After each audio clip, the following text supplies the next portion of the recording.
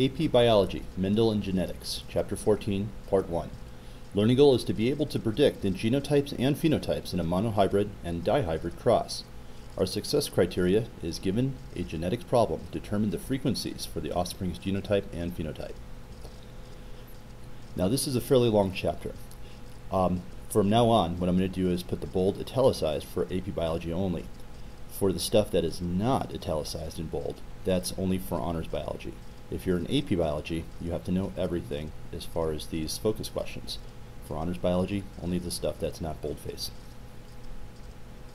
These questions will be at the end of the presentation as well. At that time, pause the presentation so that you can try to answer these questions.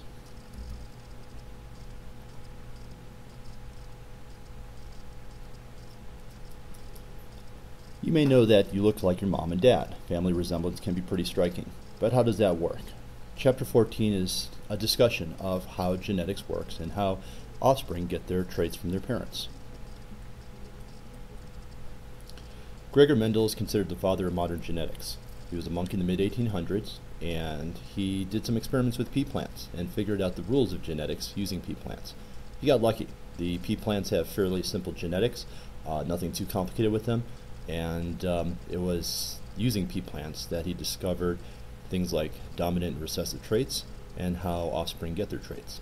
He used the experimental method and quantitative analysis. He actually counted stuff. Before then, people knew that you got your traits from your parents, but they didn't really know how it worked. They weren't very systematic in their approach. Gregor Mendel was the first person to use a systematic approach to trying to figure out how genetics works. Mendel's work. Mendel bred pea plants while he was in the monastery, in the garden, and he was crossing different types of traits in pea plants together and trying to observe what happened to the offspring. He took the pollen from the parts of the flower that produced the pollen, the male parts, and then he put the male parts, the pollen, onto the female parts of another flower. Basically, he was doing with a paintbrush what bees do in nature, transferring the male sex cells from one flower to the female parts of another flower. That's how plants spread their gametes. Remember that plants and animals both do meiosis. We're both sexually reproducing creatures. However, plants have both male and female parts typically in the flower. That we'll talk about again in fourth quarter. The parents are represented by the letter P, and you'll see this over and over again. Then the offspring that are produced, basically we're going to make some pods with seeds inside, those are the children, and when you plant them, you have the F1 generation, the offspring. You can breed the F1 generation, or the offspring, of the parents together, and that will make more offspring, which would be called the F2 generation. You can kind of think of it as the F2 generation being the grandchildren, the F1 being the children, and the P being the parents. However, we're talking about plants, not people. Mendel collected data for 7 pea traits, things like purple and white flowers, whether it was an axial flower, which is toward the middle, or terminal toward the top. We have yellow peas and green peas, round peas, wrinkled peas, all kinds of different traits he was playing around with.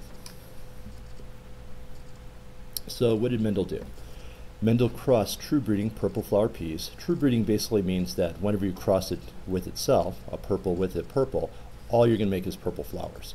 Now, as we're going to find out, just because you have a purple flower doesn't mean you're only going to produce purple flowers in the offspring. True breeding white flower peas only produce white flowers. So he took true breeding purple flower peas, crossed it with true breeding white flower peas, and in the F1 generation, the offspring, all of the flowers are purple. Now that's kind of interesting, don't you think? We have purple and white, however, it's only purple seen in the offspring of that cross. It gets even stranger. When you cross the two purple together, the offspring of the F1 generation, then you get 3/4 of the offspring, approximately, becoming purple flower, and then 1/4 becoming white. So it's almost like the white flower trait skipped a generation, and that was something that was interesting to Mendel, and he discovered how that works. So what did Mendel's finding mean? Well, traits come in alternative versions. We can either have purple flowers or white flowers. These different versions of a trait are called alleles.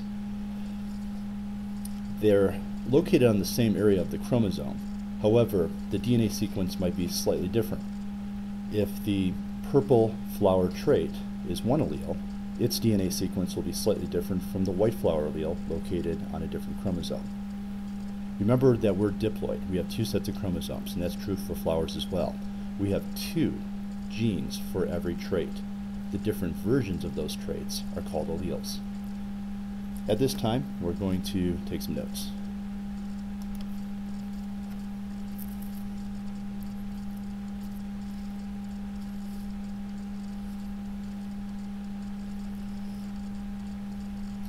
Go ahead and pause the podcast at this time and copy down the notes from the computer.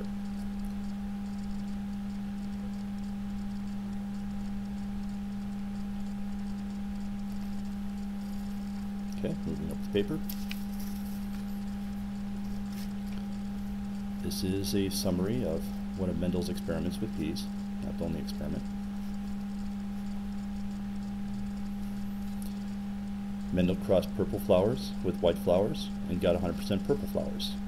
He let them self-pollinate, basically taking the pollen from the same plant and giving it to the eggs of the same plant in the middle of the flower, and they produced 3/4 purple, 75%, and 25% white, a 3-to-1 ratio, or 3 purple flowers for every 1 white flower. The white flowers skipped a generation. How?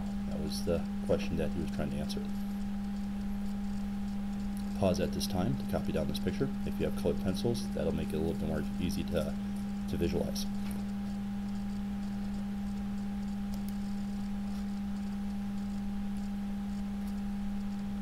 Traits are inherited as discrete units. For each different trait, an organism inherits 2 alleles, one from each parent. Diploid organisms inherit one set of chromosomes from each parent, which are one of each of the homologous chromosomes that you have for the 23 pairs of chromosomes in a human. It's almost like having 2 sets of an encyclopedia. Think of it as having 2 copies for every type of trait that you can imagine. Encyclopedia Britannica, if you look up, let's say, dogs, you'll be able to read one description of what they think a dog is. And then in Encyclopedia Americana, you can also look up dogs. It's going to have the same information. However, it might be slightly different because it's published by a different publisher. You can think of the alleles, or the genes on these 2 different chromosomes, as different versions of the same trait.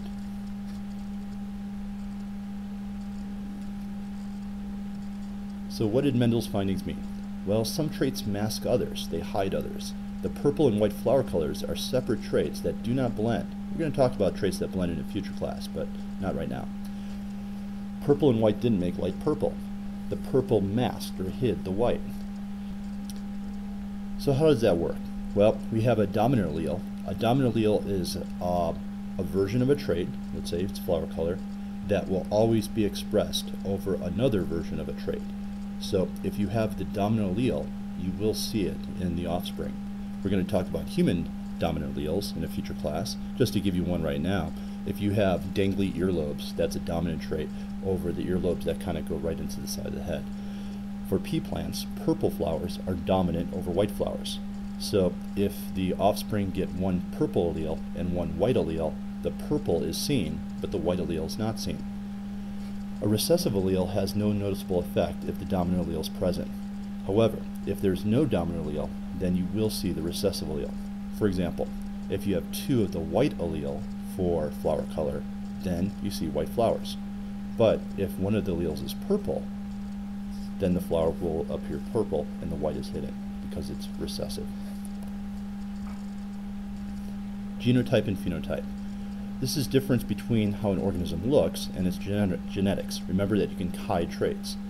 A description of the organism's trait is called a phenotype. You can kind of think of phenotype and physical appearance. They both start with a PH. Now, this doesn't necessarily mean just outward physical appearance. We could have things like hemoglobin, a protein carried in your red blood cell, also having a physical trait. However, for now, let's just focus on stuff that we can see. A description of an organism's genetic makeup is called a genotype, usually represented by 2 letters. Remember, we have 2 of every chromosome, so we have 2 of every gene. All right, at this time, we're going to go back to our notes.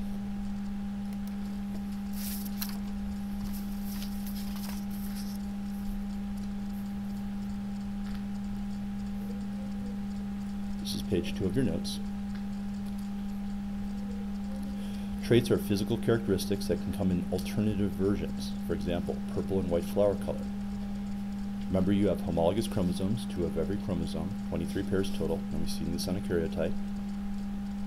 Located on the chromosome is a sequence of DNA called a gene. The different versions of a gene are called alleles.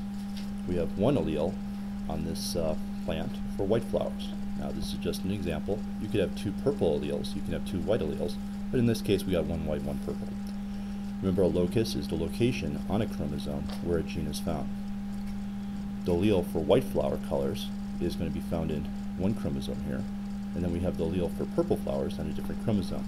Now I colored this in purple. The chromosome itself is not actually going to be purple. Pause at this time to copy down this picture.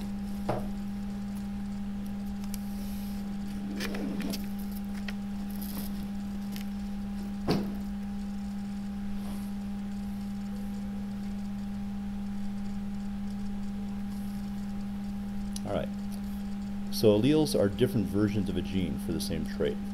2 alleles for flower-colored peas are purple and white, and there's other alleles that we can talk about as well. Remember, a gene is a sequence of DNA on the chromosome that codes for a protein that makes a trait. Alleles are different versions of the same gene. Each organism inherits 2 alleles for every trait, 1 from each parent. You get 1 allele from mom, 1 allele from dad. For example, you can get 1 allele for blonde hair from mom and 1 allele for brown hair from dad. You'll have both the blonde and brown allele, but since brown is dominant over blonde, the kid will probably have brown hair. Remember, it's like having 2 editions of an encyclopedia. Go ahead and pause now and copy this down. We're now on page 3 of our notes. Some traits mask others, and we talked about this in the presentation. The dominant allele, if present, will be expressed. It will be shown, seen in the offspring. For example, purple flowers will be seen if it's present in one of the 2 chromosomes that the plant contains. Recessive alleles are not seen if the dominant allele is present. It's kind of hidden. It's only expressed if there's no dominant allele. I abbreviated dominant here. This may code for a non-functional protein. You only need to know that if you're in AP biology. For example, and go ahead and pause if you don't have the top.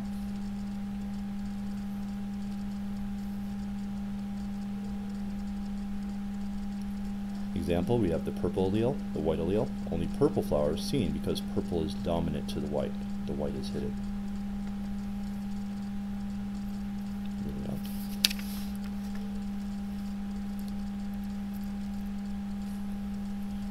Genotype versus phenotype. Remember, a phenotype is a description of the physical traits. Remember, pH. You might want to underline that. For example, purple flowers. A genotype is a description of the organism's genes. Remember, you have 2 of every gene. For example, we have big P, 2 of the dominant alleles, 1 located on each chromosome. Big P, little p, an allele for dominant and recessive traits, or 2 recessive alleles, 1 on each chromosome. These represent the alleles on 2 homologous chromosomes. Go ahead and pause at this time and copy these down. Making crosses. We use representative letters. The letters aren't actually found on the chromosomes. We just use the letters to represent a sequence of DNA that will make a trait. We use big letters, capital letters, for dominant traits, and we use lowercase letters for recessive traits. For something that's true breeding, we'll use 2 of the same letter. Big P would represent 2 of the dominant alleles, and if you cross that with itself, you're only going to make offspring that have big P's in it, or purple flowers. True breeding, white flower peas will be little p, which means if you cross it with itself, the offspring are only going to be able to get the lowercase p or the white flower allele. Here we have the cross. The little X here means that you've basically made the flowers have sex and passed on gametes from the male to the female. Now, which one's male and which one's female is not important. The cells produced by meiosis happens the same way for males and females. Here we have a purple plant, that's a phenotype, crossed with a white plant, and that white is also a phenotype. The genotype for this purple flower is big P. The genotype for the white flower is little p. These will cross together to make big P. At this time, we're going to start page 4 of our notes. Pause the podcast at this time and copy down this information.